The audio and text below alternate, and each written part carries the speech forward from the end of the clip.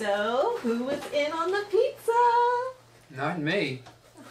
I know. You have got your ham and cheese on white as usual. Yeah, how'd you know? I ordered pizza. How much do I owe you? No, don't worry about it. Hold your money. We'll figure it out later. Okay. Anybody else? Yo, I am pizza crazed. Can't wait. Love pizza. You know, that stuff has added sugars and unhealthy fats. Never mind any of that, Monica. We'll just go home tonight and practice yoga to make up for it. Funny, Evan. But the truth of the matter is that yoga burns calories, increases mental clarity, and it reduces the stress that causes people to overeat. Okay, Monica, that's enough about yoga.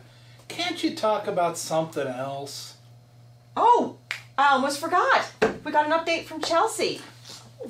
Well, hurry up and read it for heaven's sakes. Yeah, Monica, we're dying to know what's happening.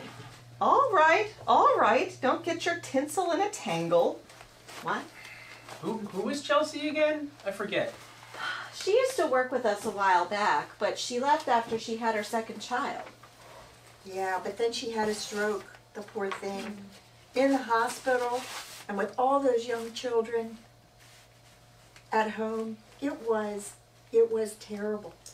Now, Lynn, let's see what she has to say.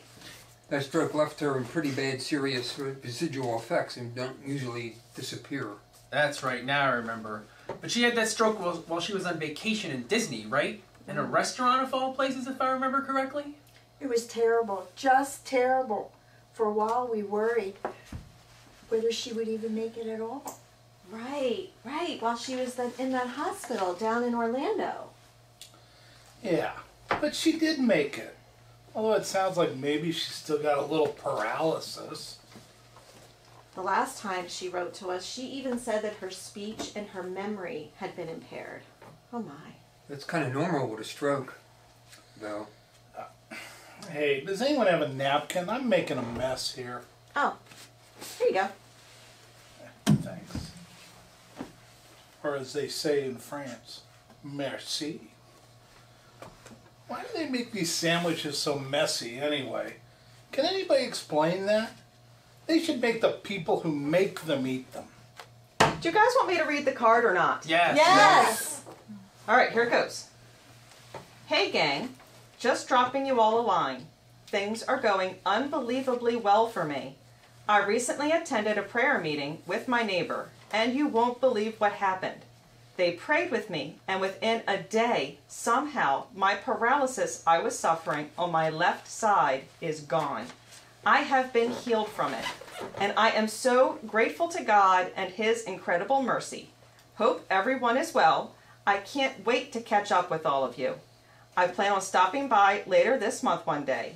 You'll see for yourselves what God has done for me. Blessings, Chelsea. What did I just hear? Blessings? It sounded like a miracle. Oh, come on now, let's not get carried away. No one's getting carried away here. The card says she was healed by God. No, I don't think so. Chelsea never even went to church. Let me see that card. Prayer service. Prayed. So grateful to God. She even uses blessings at the end. I'd say it does. Imagine a miracle in 2022.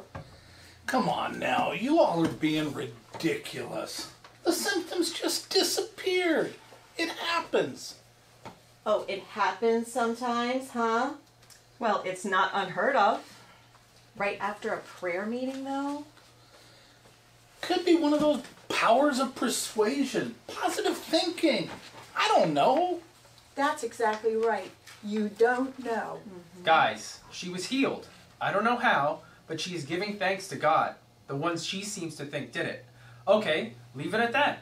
Nothing wrong with giving thanks to God. Maybe some of you should try it. Good idea, Evan. Don't tell me we are going to start saying grace at lunch.